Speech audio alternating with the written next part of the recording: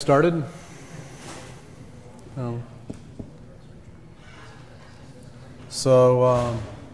I have a couple slides that need the lights dimmed a little bit, so sorry for the darkness. My name's Warner Losh. I worked for the last 3 years at Fusion.io, and I now work at Netflix. And I'll be talking to you today about NAND Flash technology, understanding how it works, and how to get the best performance out of it, hopefully. If my slideshow will ever start. There we go. So I'll go over the different types of NAND, some of the layout that NAND Flash has. Normally I wouldn't bother to go into these low-level details, but it is important to understand if you want to get the best performance out of SSDs and stuff that try to hide all these details, but only do so imperfectly. It stores between 1 and 3 bits of data. Usually within a device it's all the same number, although hybrids do exist. Groups of cells are together to form a page. A page, by the way, is the minimum read or write unit that you can do when you're addressing the NAND. Groups of pages form a block. Now, to write to a page, you can write to it once, but then to write to it again, you have to erase it. And you can't just erase the one page, you have to erase all the pages in that block. Groups of blocks form a plane. Groups of planes are on a chip, and groups of chips are in a package. Now, that's kind of hard to understand, so I drew a picture that hopefully doesn't suck as much as just the words. So you've got a number of blocks. Each block has a number of pages. You have a number of planes that are contained within a chip, and then you have a number of chips within a package. This hierarchy is important because it determines how much parallelism you can get. Usually you get more parallelism until you get to this layer, and this is the layer where things start to bottleneck. You can only do one operation per plane, but with multiple planes you can do many operations in parallel. You have multiple chips interact independently. You can do things in parallel as well. Can you give us a rough order of magnitude of like how big is a page in a block and how many planes are there per device? Sure, that's actually a later slide. So I'll get to that, but basically there's 1 to 8 chips per package. There's 1 to 4 planes per chip. There's maybe a few thousand blocks and maybe a few hundred pages, and each page is a few K in size, just to give the quick order of magnitude. So I didn't have NAND cells on this chart because you can store 1, 2, or 3 bits of data per cell. And you'd think, oh, I'm storing 2 bits of data, that's in the same page. Or 3 bits of data, those are all contiguous bits in the same page. And it turns out that NAND storage vendors say, no, that's not really convenient for us. We'd rather have all the bits for the first page and program that, and then all the bits for the second page and modify the programming, and then all the bits in TLC for the third page and modify there. So they wind up mapping to different NAND pages. So one of the implications of this is that some pages read faster than others because of something I'll get to in a second. So how do they store multiple bits in a cell? Because all a NAND cell really is, at the end of the day, is a capacitor. You put a certain amount of potential on it, and through the magic of NAND Flash, you can read it back later. So what they do is when a cell is erased, everything goes into the erase state. So it pushes the charge all negative. When you program, it pushes charge over here. So in no pointer. Yeah. So for SLC, that's easy. You program the bit. If it's 1, it stays here. If it's 0, it goes here. But for MLC, you have to program the low page, and it programs it approximately like the top picture here. And then, based on what the second bit is, it'll take the erase state for a 1 and move it here or here, whether it's 1, 1 or 1, 0. And similar move it here for its 0, 0 or 0, 1 for the second abode. Oh, okay.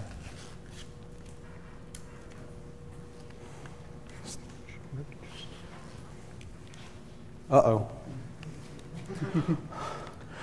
Okay, la la la. And just continue. What? Just go out. Just get out of it. Okay. Just get back to your presentation. Yeah. And we're back to my presentation. And Yeah. Just click here. Doesn't work. It worked. I just gave a presentation using. yeah, I don't see a dot.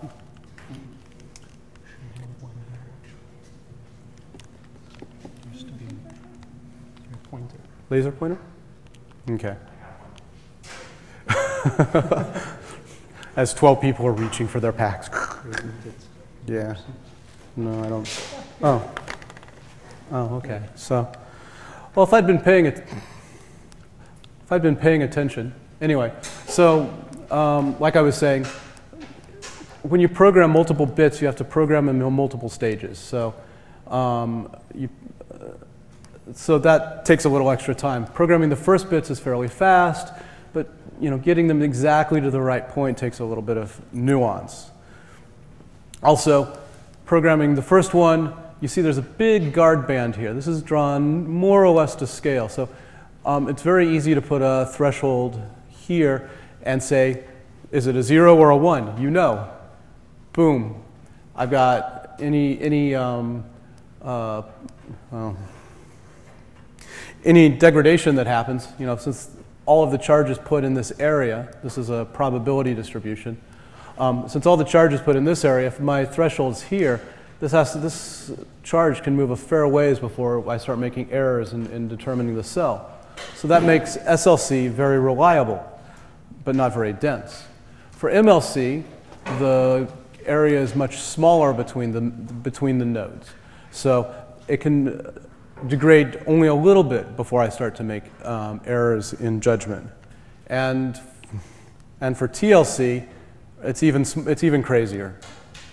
So the cell technology that is used in the NAND really determines a lot of the downstream properties of the NAND. So I've summarized in this table what I was talking about. So read speed for SLC is pretty fast, and it gets worse the more bits you put in the cell, because you have to look at it and study it more closely. The endurance, this is how many times you can write and erase or program and erase the NAND cell. You might see, if you look in the literature, this is called the number of PE cycles. With SLC, you get a lot, maybe 10, maybe 100K cycles, which is almost forever. But with MLC, maybe 5 or 3 or 5K, depending on the technology.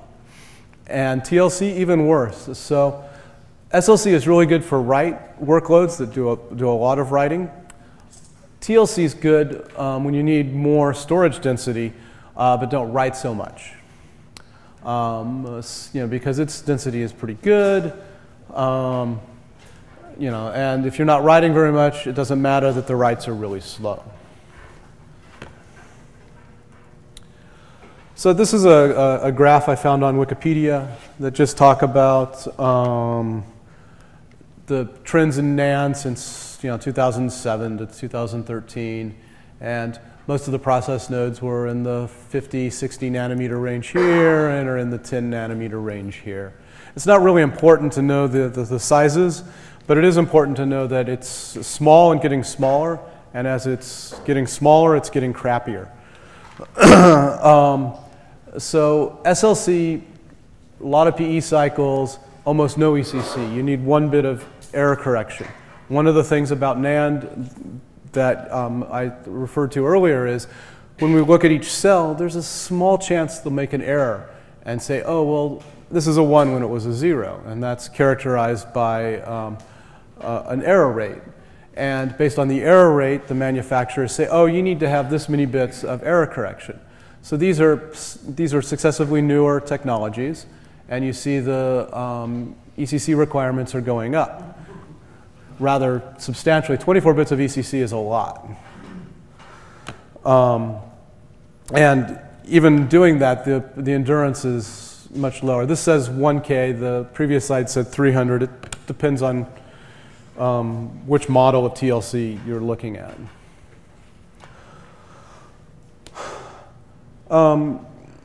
So there are basically three types of errors that get introduced. You know, I said that NAND degrades. Well, if you let it sit for a while, like any capacitor, it'll discharge. So you'll get less charge in the cell. So it's called left shift error. If you read one page, in order to do that, the NAND controller has to put voltage on all the other pages to suppress their data. And by doing that, it adds just a tiny little bit of charge to them. So if you do a lot of reads, that can degrade. And then as you're cycling through as you're doing read-write cycles to the NAND, that also causes damage. Charge gets trapped because large voltages are applied to erase the prior state or to move it to a new state. Sometimes tiny imperfections in the manufacturing process get amplified through stress damage. And that's what determines the endurance. The more damage that's there, the less well that the cell can store the data, the shorter amount of time the cell can store the data. So NAND pages. NAND pages are the minimum read and write unit for NAND. In addition to having the power of 2 data payload, NAND pages also have some out-of-band data. This out-of-band data is used to store ECC information so that the data can be corrected. It's used to store sequencing and bad block information so that if there's a log, that can be reconstructed.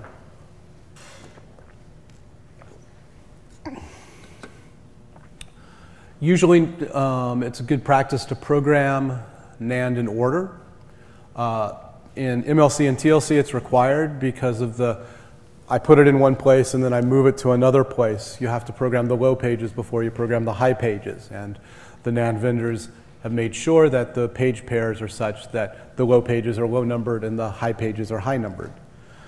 And you must erase it before programming, which means it's basically write once, which forces you to have generally forces you to have a log structure underneath the scenes if you want to do have any kind of coherent LBA or logical space.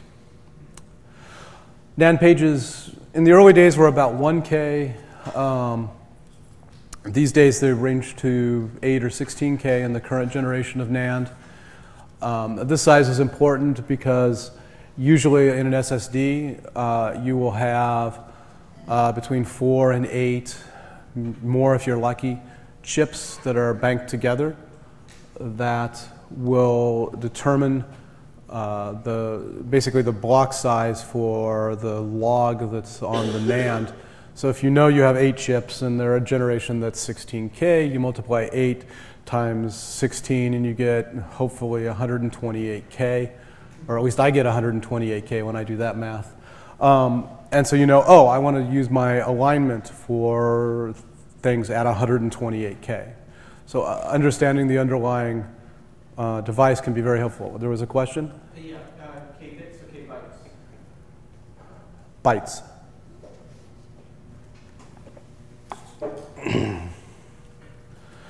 Yeah, NAND Flash usually is sold in, this is a 2 gigabit part, which isn't really helpful. Oh wait, that's only 512 megabytes. So NAND blocks are the basic unit of erase. There's between 64 and 256 pages in a NAND block. Again, newer technologies put more pages in each block to try to take an effect of doubling. Older technologies have fewer pages. These blocks are much larger than the system level blocks, which are 512 bytes or 4K. So multiple system level blocks are placed in an erase block. This can get a little confusing, but it's the terminology that's used. Erase time can be quite long, so you want to try to avoid that. One of the things about program and erase, why I keep bringing up that the time to do this is a long time, while you're programming a chip, usually you can't do anything else with that chip. So if it takes a millisecond to write out a page, as soon as you've buffered up a page to the hard drive, the SSD that you're writing to, it has to wait a millisecond before it can respond or before it can satisfy a read, some cheat and say, oh yeah, I wrote that, and then assume that they'll get it to flash eventually. But they're unable, the chips physically prevent them from doing anything else until that operation is done. Planes allow the parallelism. They usually consume 1 or 2 bits of address space, and usually planes are important for IOPS or read performance because they determine the number of things that can be done in parallel. In some chips, if you're programming on one plane, you can't read on another. In others, you can still read on the other plane. It's very vendor specific. And so if you know the vendor of your chips, you can get a notion of how your devices will perform. In order to get higher densities, particularly in SSDs, vendors can only make these chips so dense. They can only put so many gigabits on a chip. I think the current largest today is 256 gigabits on a chip. But in a package, they could stack 8 of these up and come up with a 2 terabyte part. Again, if I've done the multiplying by 8 in my head correctly. And this is, this is how they get the density. So if you see 8 chips on an SSD board, if you take it apart, there might actually be 64. They're not 8 chips, so there's 8 packages. There might actually be 64 chips going on behind the scenes. And in order to figure that out, you need to look at the capacity of the drive and do some math. Each chip usually has a chip select to select it for use. This is a holdover from the early design of NAND. And sometimes CEs are shared and sometimes they're not. If they're shared, you have lower performance. This is probably the only detail that's really relevant here. So I put this timing diagram up. I'm not going to talk about it a whole lot, but basically there's a bunch of signals that you have to do to interface with NAND. Again, T-read is the time it takes to get the data.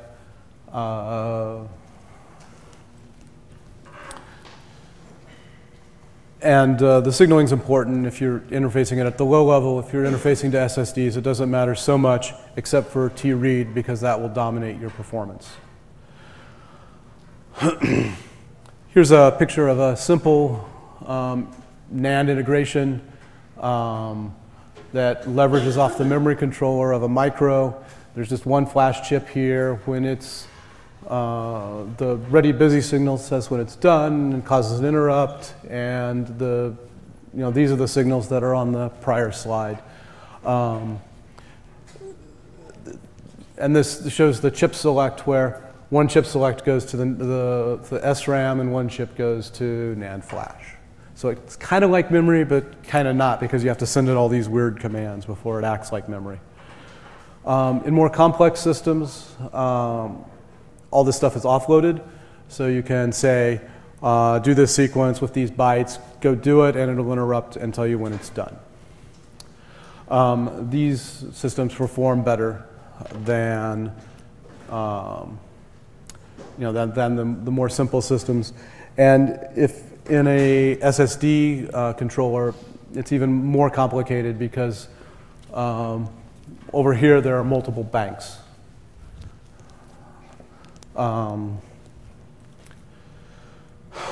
So that's kind of a lot to digest about the kind of the basic nuts and bolts of NAND. Hopefully it hasn't been too boring. I'm going to shift gears right now and talk about the log structure. I've referred to it a couple times already that says, oh, and because you can only write once per erase, this usually dictates some kind of log structure. So I'll talk a little bit about that. Now, generally on a log, you have a group of logical extents. These extents in NAND map to erase blocks. Or groups of erase blocks sometimes. New data is appended to the end physically, but there's a translation layer that translates the logical to the physical.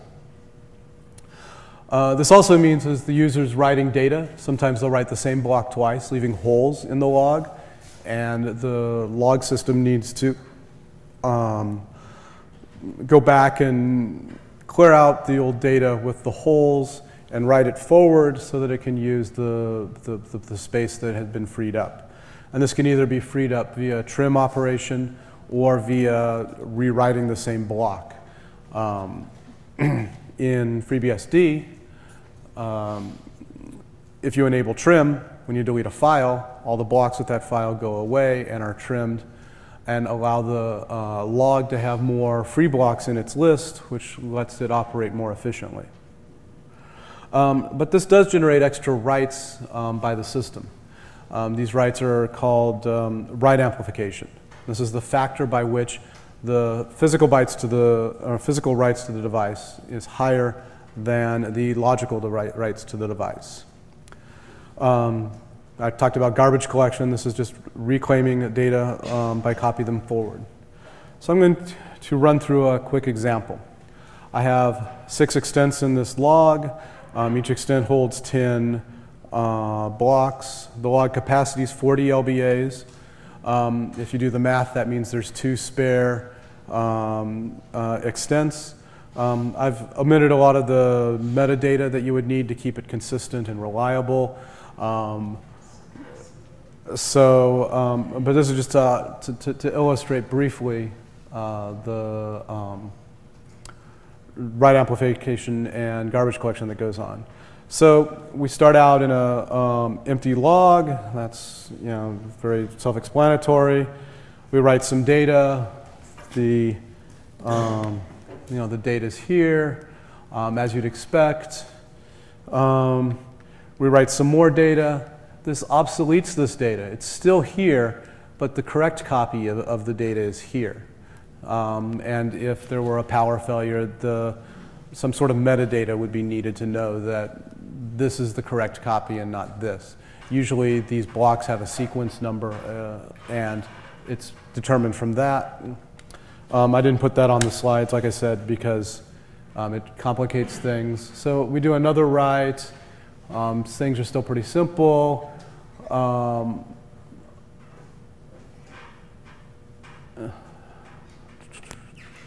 And we try to do another write, but there's not enough space. We want to write 20 blocks, but we just have a few blocks here at the end. So what do? Well, we know we're invalidating these blocks and these blocks here. So we move some of the data forward and invalidate, and this kind of complicated chart shows that. We're moving this data and this data forward, and we're invalidating this area. And then since this block and this block are now invalid, this is the start of the log.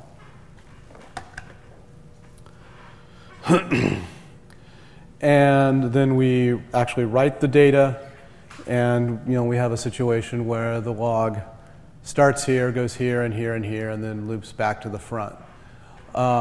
These red items are blocks that have been written twice. So that caused a little bit of write amplification for this example, which is basically over at this point. We had 72 physical writes, but only 65 user writes. So that's about a 10% overhead. So it'd be a write amplification of 1.1. All this moving stuff about in the logs will be important if you're trying to optimize SSD performance. So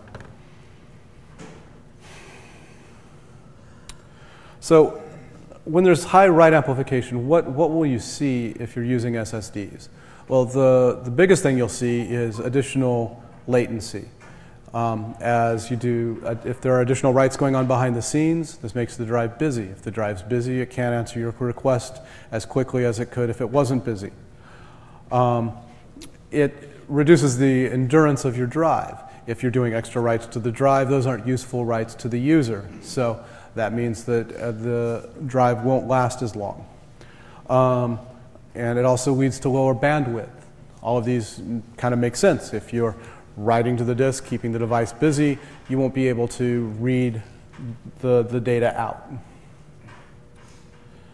So what are some things you can do to try to avoid write amplification, to try to second guess the FTLs that exist in the SSDs? One way to do this is to write large blocks of data. If you write large blocks of data, then the number of holes in the data will be smaller.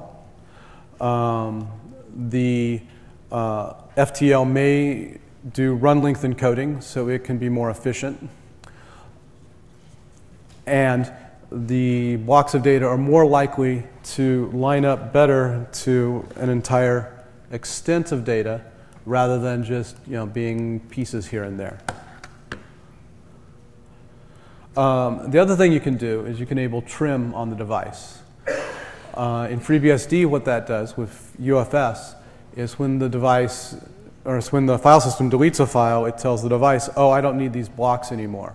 That puts the blocks into the free pool right away without having to read the contents and write them forward. This is a much more efficient way to tell the drive you're done with the data than to rewrite the data or to just keep writing data. If you don't tell the drive, hey, trim this data, it will need to copy it forward. So that reduces write amplification, increases your endurance on your SSDs, and generally improves performance. Now, there are some SSDs where trims take a long time, and enabling trims, if you're deleting a lot of small files, sometimes can cause an issue. You have to try it out and see which performs better.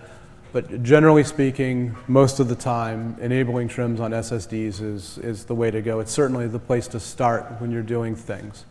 In FreeBSD, things like gstat -D will tell you any discards that are going to the disk. In FreeBSD, bio discard maps to trim at the lowest level, or one of the other trim-like primitives in SCSI. And you can monitor how much time it's taking. If your workload is causing a high number of trims and a high percentage of the drive to be used by the trims, then that might suggest you would benefit from disabling trims. Another thing to do, if you can't do large writes, try to avoid checkerboarding. And by that I mean writing one block and then one block and then one block from different areas, because that leads to a sparser collection of blocks in each extent, which makes write amplification higher. If you have a uniformly distributed set of holes in the extents that you want to garbage collect, then you have to garbage collect more blocks to get one, or more extents to get one extent worth of data. And as free space gets slow, this can be a 10 or a 20x factor, because it tends to go as 1 over the free space in terms of in a purely random workload. This is based on like the order that you did the writes. That's based on the order you did the writes, yes. If I wrote block A, B, C, D, E, you don't want me to obsolete blocks B, D, F. Right. It doesn't matter what LBAs those are. That's correct. That's correct. A, B, C, D could be originally sequential. It's the making the holes in between that's the problem. So if you're writing a file system, looping through the LBA space is much better than trying to be smart and say, oh, I'm going to conserve this. I know I can go back and reclaim this because I freed it earlier. But also, it sounds like it's not so important that you loop through the LBA space, but that you don't obsolete recently written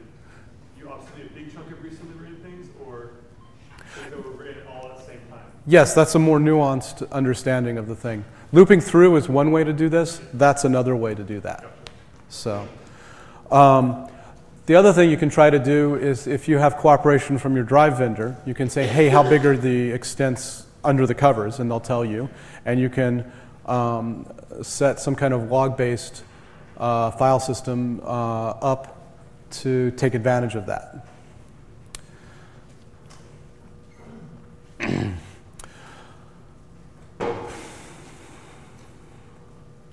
Okay, so the flash translation layer in each of these drives does a number of things. It will do wear leveling and error correction. Sometimes it'll do error avoidance and error recovery.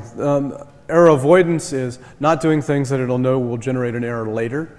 An error recovery is, oh, I determined an error and I recovered from that. And sometimes the recovery is just to, oh, we'll go ahead and erase and program the block again. And sometimes it's, oh, I need to get rid of the block.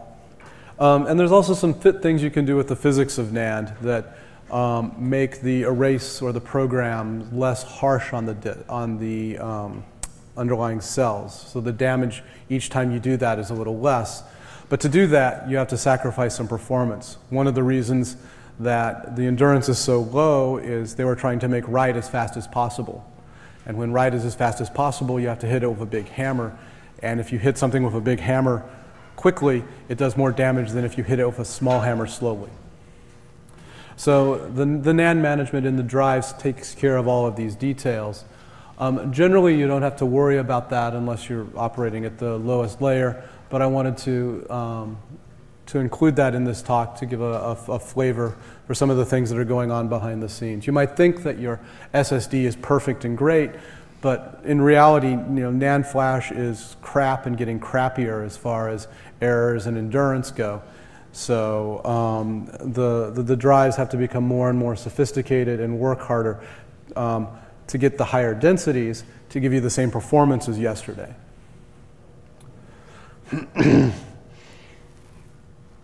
So in addition to the recovering free space aspect of garbage collection that I talked about, some NAND systems can trigger garbage collection at times that seem completely random.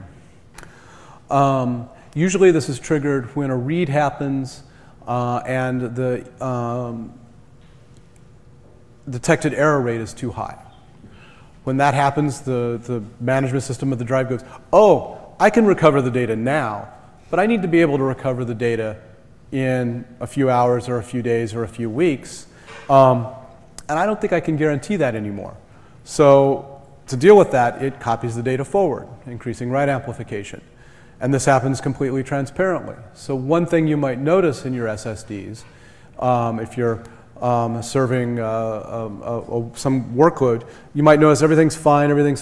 I wrote all my new content a couple days ago, and I'm serving, say, I don't know, to pick a random Netflix example, video out of the box. Everything will be fine, and then all of a sudden the latency will spike. Well, what's happening in the SSDs is each time you read them, it's causing a little bit of damage to the cells, or a little bit of perturbation in the cells, so that the data that's in them is degrading. And once you read them often enough, the data rates get high enough that the management software goes, whoa, I'm worried about this data. I need to copy it forward. Well, copy it forward is writing to the array. Writing to the array affects performance. So that's one thing that can just suddenly happen. We've observed this in the Open Connect appliance that Netflix has. For those of you that have missed Scott's excellent talk on it, briefly, it's an appliance that Netflix puts a bunch of videos, House of Cards, Orange is the New Black, those kinds of things on, and streams them out over the internet for, I don't know, maybe a third of the internet traffic, according to published sources. And as we do this, some of the popular content has to refresh. And we notice degradations in the read latencies. And there may be other events that are triggering this as well. If you've got a chip that goes bad, Most SSDs have a second layer of redundancy that can recover from that, and that has to kick in, and when one chip goes bad, basically that means rewriting the entire drive to handle all of the blocks that are in that one chip for that drive. And while that process is going on, and it can take in half an hour or an hour or several hours, the performance of the drive is degraded. So these are invisible things that the NAND management layer is taking care of behind the scenes to keep your data safe and secure, but that you may notice an impact of performance. And some SSD vendors or solid state PCI card vendors will give you some insight into what's going on in the drive. Others won't. Usually SSD vendors say, forget it. Sometimes they'll provide you with some smart data that tells you that a high write amplification is going on, but not why or what you can do about it. Some of the PCI card vendors will give you very specific details that this chip now failed and 3 chips have failed in this array. It really depends on who your vendor for storage is, what information that you can get out of it is. I've been talking mostly in this talk about managed devices, devices that have a flash translation layer. They prevent a logical interface to the host, and they do all the translation. In an embedded environment, in your phone, in a little network appliance, all of that is done by host software rather than hidden in the NAND hardware. So some examples of managed devices are SSDs and thumb drives and SD cards and NVMe, the new flash standard. And some raw flash parts will do this, but typically the raw flash parts provide an unmanaged interface. So raw NAND has an unmanaged interface. You have to deal with the bad blocks and the read retries and the ECC and dealing with all of that and coordinating that within the system so that you have a reliable file store or a reliable data store. There's some hybrid parts on the market that'll do parts of these. The most common is parts that'll automatically do the ECC generation and correction for you so that the host doesn't have to get involved. ECC is typically the most expensive operation to do in software once you get the data moved, because you have to look at the data again and do some complex calculations over Goliath fields and stuff, and that's can get rather computationally involved. Having that done in hardware is a great advantage. So in FreeBSD, as a general rule, CAM is used for SSDs, for disks or USB drives. There are some custom drivers for like the LSI RAID card and others that you can connect SSDs to. And we also have the MMC stack, or the MMC SD stack, which if you've got an SD card that plugs into an SD controller, gets used in FreeBSD. These are all managed devices, and you have a block layer in FreeBSD. If you're using these, you don't need to generally worry about that unless you need a specific performance level. And then you need to look at some of the things I said earlier in my talk to deal with that. Some of the features that help Flash in FreeBSD is trim support. You can use a large block size in UFS. You could use ZFS because it is basically a log structured store and matches well with Flash. One of the other things that FreeBSD currently has is direct dispatch, which allows you to go from a few thousand IOPS a second to a few 100,000, or you were saying 1 million a couple days ago, up to 1 million IOPS, which really helps with database transactions. When Fusion IO had its FreeBSD driver, we would get maybe a quarter or a third of the IOPS out of the cards simply from the bottleneck in geom that Alexander fixed. So typically, SSDs have become very good at emulating disks, but you still need to be a little bit careful about how you write to them to keep them in their happy zone.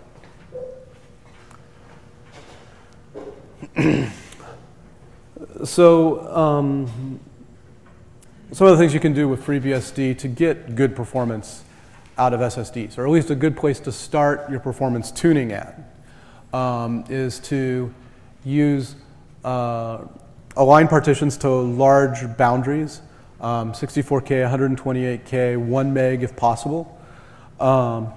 Ensure that the stripe sizes are similarly sized for RAID, again, so that you're trying very hard to align to the blocks that the SSDs work best at. If you're optimizing for particular drives, if you have 1,000 machines that have a particular, 7 of a particular SSD in them, you might want to ask your vendor what the optimal settings are, because trying to find them through trial and error might take a little while. They'll give you probably a range, but the range will be much smaller and easier to test than if you try to do this from scratch. Use the block sizes for UFS and ZFS, and test a variety of workloads, or test a variety of settings for your specific workload to find what works best. Unfortunately, in this area, there's no one size fits all. I can't say, oh yeah, just do this and it'll always be fast. Well, I can say start here and it'll probably be fast, but you have to tune for your own workload. One of the tuning experiences we had at Netflix is we went from a 64K alignment to 128K alignment.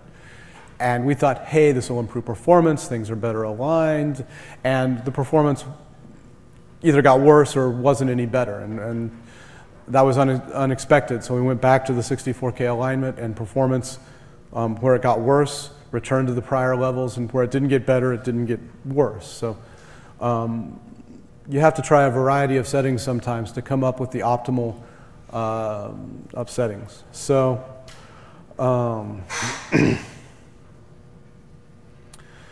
so one of the things that can cause big performance degradations in SSDs, reads and writes interact. If you have a mostly read workload, you're probably okay. If you have a mostly write workload, you're probably okay. You probably won't see any performance hit. If you start to mix these, it becomes very quickly that if you want to have good read performance, even a low level of writes, 10 or 15% write workload, can affect your read workload by an order of magnitude. Lots of reads also can trigger garbage collection in the NAND management layer. So if you can manage your data so that it's refreshed often enough that it doesn't read so much that it causes a high level of garbage collection, your performance will be better. And again, misaligned or checkerboarding of data taxes the flash translation layer, which usually translates to poorer performance. If you want to try unmanaged NAND in FreeBSD, I have a couple of pointers here. My talk earlier this morning went into this in quite a bit more detail. It's probably best characterized as preliminary and experimental. If you are wanting to deploy to an embedded appliance, though, it's something to play with and try to improve. And if you want details on that, I guess you can see me after the talk. So does anybody have any questions, or have I lulled everybody into a nice set of sleepiness before lunch? Yes?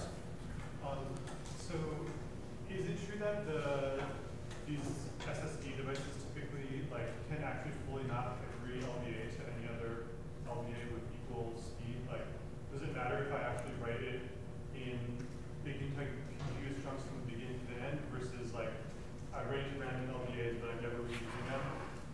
It seems like you need a giant hash table in memory in order to do that. Right, so the question is, do I need to write in large chunks, or if I'm writing in small chunks, it's all appended anyway, so why does it matter? And you would have to have that's one of the inefficiencies that I was alluding to. If you write a bunch of small chunks, then it can't coalesce ranges. If it has a direct map for LBA to physical, it doesn't matter. But if it has some kind of tables that tries to coalesce ranges, which or a trie that can optimize lookup times and optimize size, then it can matter a great deal. And it really depends on which SSD what you get. Sometimes the inefficiency isn't from, oh, it creates a large hash table. It's all extents are 32K. And if you write in 4K chunks, we read 32K, we replace the 4K you just wrote, and we write that 32K back out. How can we figure out what that chunk size is? That's basically the page size? That's basically the page size, but not always the page size, because in SSDs you can have multiple chips together that coalesce to form one page. So if you have 8 chips of 8K or 8 chips of 16K, that could be a 128K page size on one vendor, but other vendors slice it up differently, and you still have the same 8 chips, but it's only a 16K chunk size. It really depends on the firmware in the controllers to exactly how that gets laid out to disk and how you can take advantage of it. The advice, write large, is based primarily on kind of a lowest common denominator. If you write a larger chunk, then on the first type of vendor you'd get 1 entry, and on the second type of vendor you'd get 4 entries, but it would still be very efficient. You would still only write the data once. If you're writing a bunch of small stuff, then the first vendor might only write 1 copy, but the second vendor might write effectively 8 copies of it because it has to do the copy forward to keep the 32K effective block size to have their map be to stay in whatever tiny amount of RAM they have in their controller. Seems like not making a copy free modifier, right? Mm-hmm. Would be pretty important.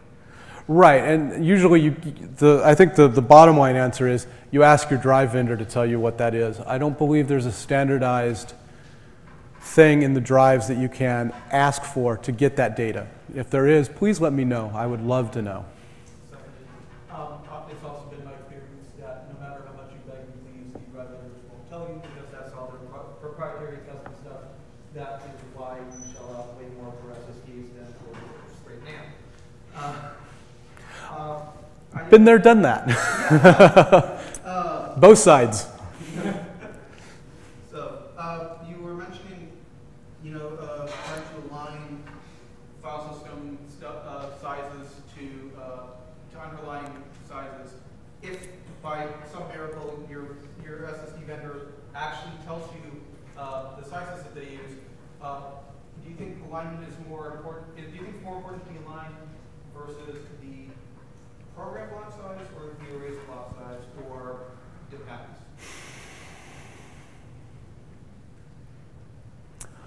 Let me think about that a second. The question is, if you can get the SSD vendor to tell you what the block size is, whether it's the program block size or the erase block size, which is it more important to be aligned to, the program block size or the erase block size? I think the answer is going to be it depends. I think the program block size will be a sufficient level of granularity, but the program block size may be 128K, where the erase block size might be 4 gig. And so aligning things on a 4 gig boundary might be difficult. I'm doing math in my head here. I might be off one way or the other by a factor of 2. So